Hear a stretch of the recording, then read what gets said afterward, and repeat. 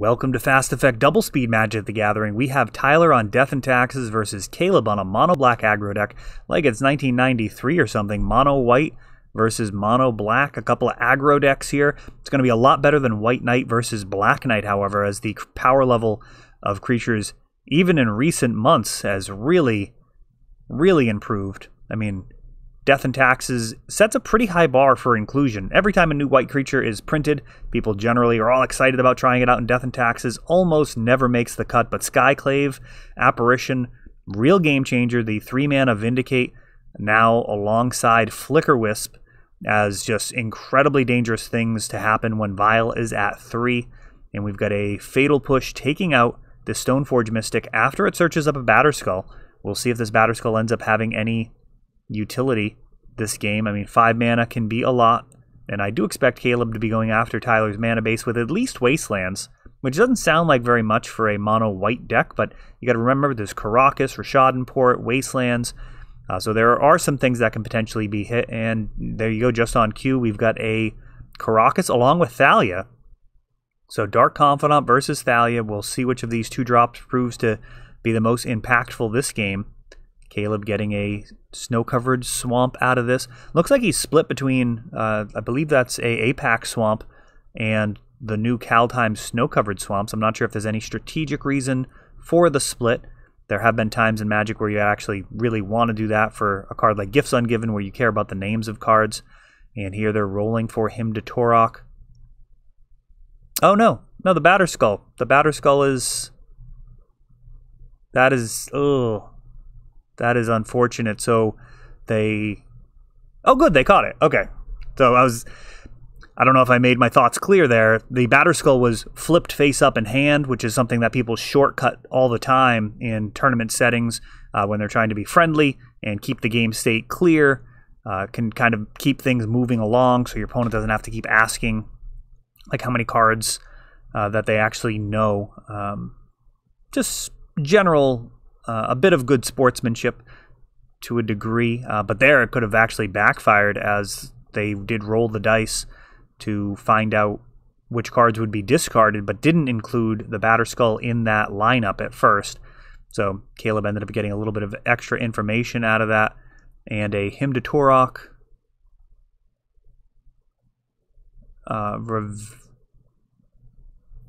That was revealed off of Dark Confidant. We can expect that to be fired off. I mean, I'd probably have to fire it off now. I mean, if that Flickerwisp hits... Okay, I mean, Caleb's prioritizing getting Thalia off the board. Does end up leaving a mana unused. And Thalia is cleared. However, this Flickerwisp is going to be able to hit Recruiter of the Guard. Unless Caleb has another Fatal Push, then that's going to be pretty solid. Recruiter of the Guard comes in for 1. And that could be of some value, given that Dark Confidant can get out of hand for mono black at times. They do play some 3-mana spells, Opposition Agent, Rotting Regisaur. Looks like an Eliminate. That's a couple of life points there. And Tyler actually landed another Thalia, but now is going to be the time for Hymn to Torok, I suspect, getting rid of that Batterskull and the Flickerwisp. Oh, wow. No, he's actually going with a Murderous Rider. I think he still has a Hymn to Torok in hand. I thought that's what he revealed off of Dark Confidant. Flickerwisp is... This is the engine. This is the engine. This is very dangerous. So... Flickerwisp is going to remove Recruiter of the Guard. It's going to come back.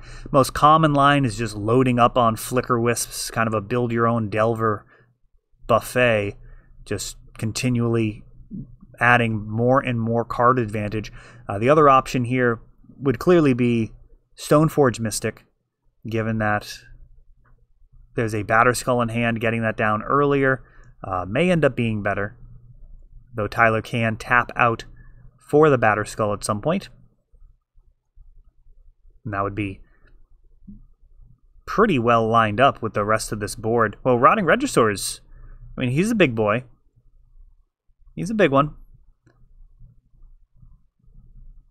That is a large and in-charge creature. Batterskull will largely offset that, being able to swing in for 4 damage and have lifelink. I mean, even just blocking for a turn could be strong. It'll hold back everything else. And maybe block the Rotting Regisaur, buying enough time for these Flicker Wisps to get the job done. Let's see how Tyler chooses to proceed. He's got some options. He's got a couple of Rishadan ports. He can slow things down for Caleb. And he's actually going to jam a Stoneforge Mystic.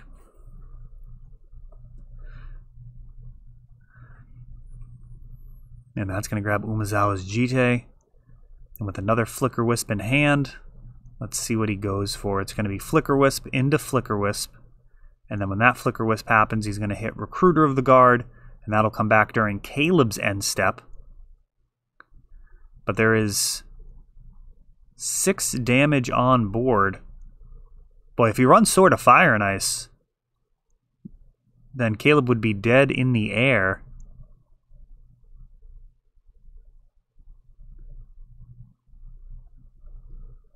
Thalia is cleared. Him to Torok gets both pieces of equipment out of Tyler's hand, and everything turns sideways.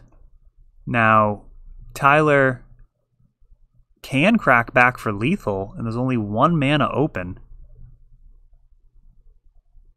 What is this 1 mana gonna do?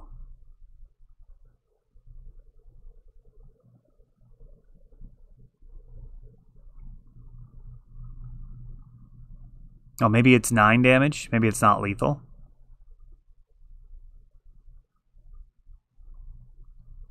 Recruiter of the Guard. Gets a... Is that the new Luminarch Aspirant? The one that gives +1/+1 counters? Well, 8 damage available right now.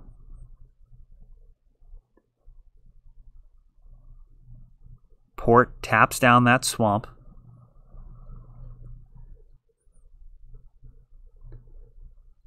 Yeah, Tyler is going to be dead to this Rotting Regisaur. Just absolutely gigantic. We've got a Dark Ritual Eliminate, taking out a Flicker Wisp. And is this Dino Boy going to be too much beef? 4 damage coming in.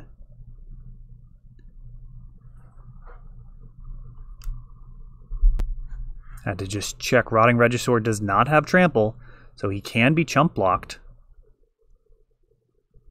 Recruiter of the Guard has already done a ton of work.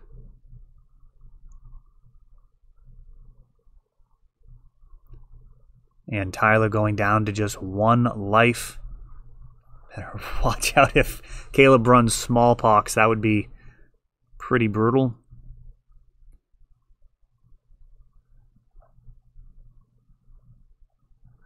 And Murderous Rider.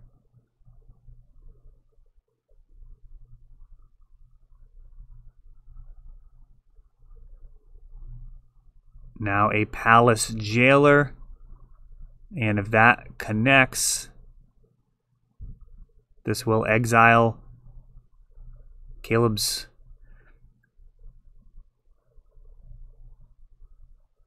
Oh, look at that. The new Remarkable token, slightly off screen. Palace Jailer.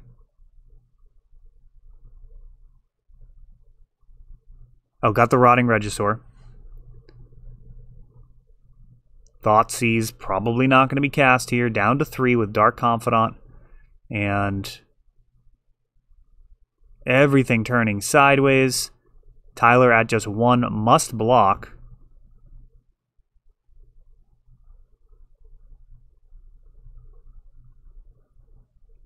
And that 3/3 Palace Jailer looks like it's going to be probably killed on combat.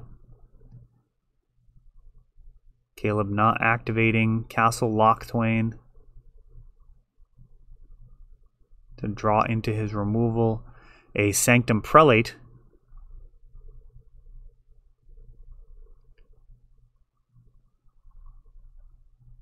And a Phyrexian Revoker.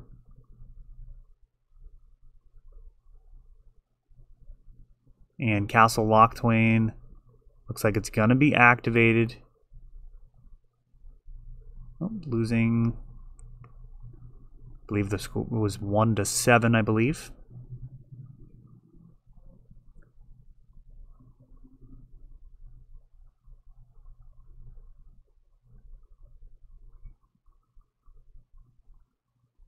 This has been a very interactive game of Magic.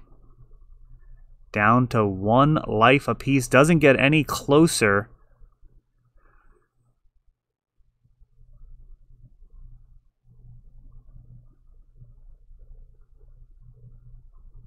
And that is going to do it.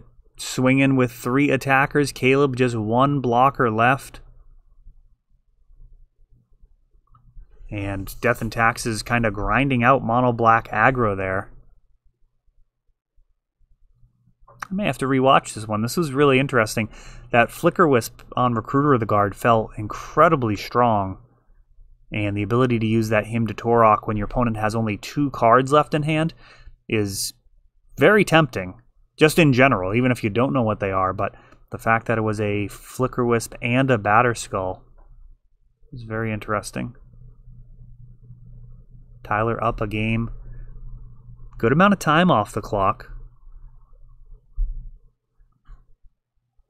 Opposition Agent, one of the high-risk cards here for Tyler to play against. Things like Stoneforge Mystic, Recruiter of the Guard. Those can backfire horribly when you're dealing with any search effects. Opposition Agent is a very real threat. Alright, game 2. Caleb leading out with a Apex Swamp. Tyler with that Aether Vial, which could provide incredible mana advantage over the course of the game.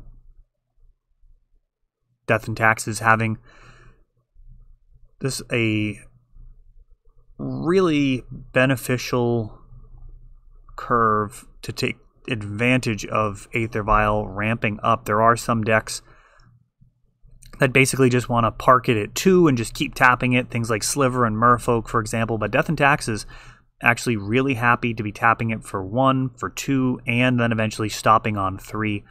Kind of similar to Goblins. I'd say it's a real debate which deck would be like a better Aether Vial deck in terms of, or which deck Aether Vial would be better in. Those are 2 separate questions. I suppose Death and Taxes does put up the better results overall. I'm not sure if that's representation within the metagame. Tough to say. Another Aether Vial.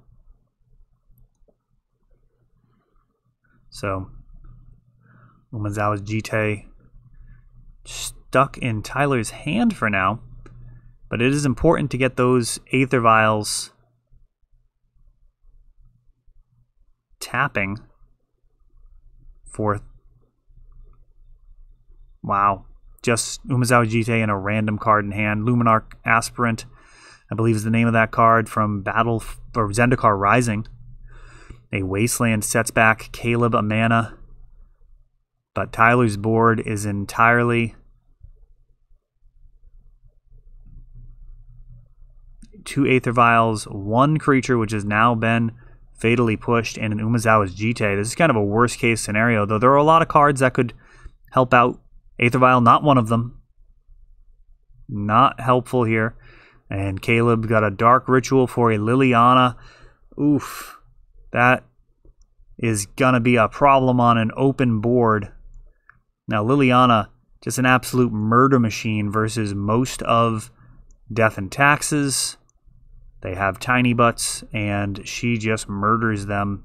Everything from Thalia to Mother of Runes. I mean, it's really a problem from here. Fortunately, Tyler does have a whole slew of Aether Vials. Oh, man. This is no bueno. So, Plague Engineer coming down, kind of invalidating the point I was just about to make, is that Mother of Runes could come down during the end step and potentially be able to untap and shut down this Liliana. That would be something. Now, it won't stop her from eventually ultimating, which is where this whole thing is headed, but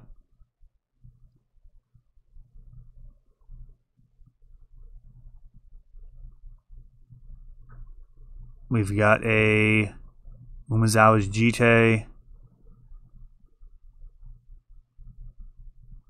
and the counter removed to take out the Plague Engineer.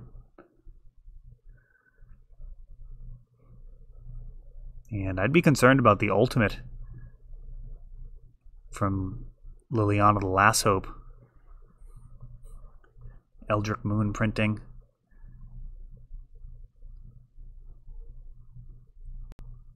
It's going to be fun to see the metagame reestablish itself now that Oko has been removed from the meta in terms of what the best 3-mana planeswalkers are. For a while, Liliana of the Veil was just the best planeswalker in the game. After that period, things were not totally clear. Dak Faden was certainly seeing a lot of play. Jace the Mind Sculptor, Oko, and Renin 6 really raised the bar in terms of planeswalkers. Now we have Narset and Karn the Great Creator to consider.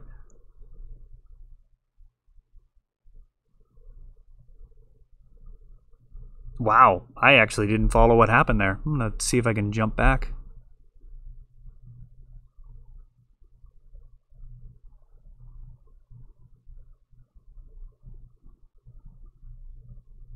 We got a whole bunch of Aether Vials and a Jit. I'm assuming that Liliana ultimated, but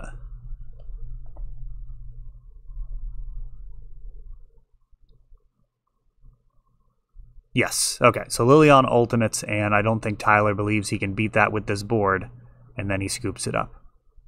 That may be a first on the channel. I'm not sure I've ever done that before. Okay, that's fine. Moving on to the next game. Tyler leads out with a basic Plains. And passes the turn. So no Mom, no Aether Vial. We'll see what 2-drop made this hand worth keeping. Does Tyler value Thalia? Oh, actually, likely drew an Aether Vial for turn there. Audibling and getting that onto the battlefield. Aether Vial does generally swerve your plans. It's not the type of card you want to delay getting onto the battlefield. The utility of that card is in how it helps accelerate your game plan. So the longer you wait, kind of the less impactful it is on the game. Even if Tyler had planned on putting out a Thalia on turn 2.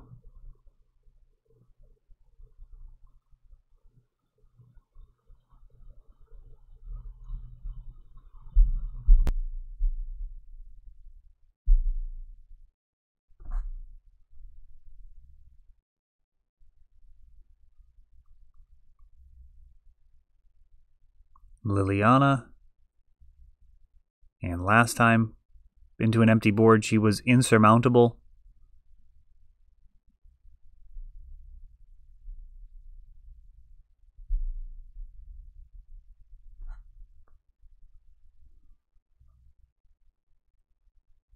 Aether Vial ticks up. And we got a 3-mana Skyclave Apparition. And that is a very efficient way to handle a card that otherwise would have been an absolute mess. Got a Liliana of the Veil, however, shows up, and we've got a token generated. Something that doesn't happen that often. Now, Death and Tax is pretty well equipped to handle these tokens. In between Flicker Wisp, Swords to Plowshares, and just general adeptness at creature combat. The 3/3s, not normally too much of a problem, but really the bigger threat right now with the 3/3 is the... Oh, wow. Liliana's Triumph. Big oof here. Let's see if Tyler can vial in anything. That is not the case. That is going to get rid of a card in hand and a creature. Huge value. And Liliana going to tick up. Both players going to lose a card. A Wasteland. Not an all-star in this matchup. And this, so far, is showing a little bit of the challenge that Aether Vial kind of has. I mean, Flicker Wisp going to be able to KO this token. You know, Aether Vials don't do anything on their own. You do need other creatures. And I suppose it's probably best to compare them to just running lands in their stead. But there are definitely games with Death and Taxes where you end up sitting on like 2 or 3 Aether Vials and just not getting there. We have a opposition agent flashed in, and a Swords to Plowshares quickly taking care of it. Him to Turok, and Tyler now hellbent.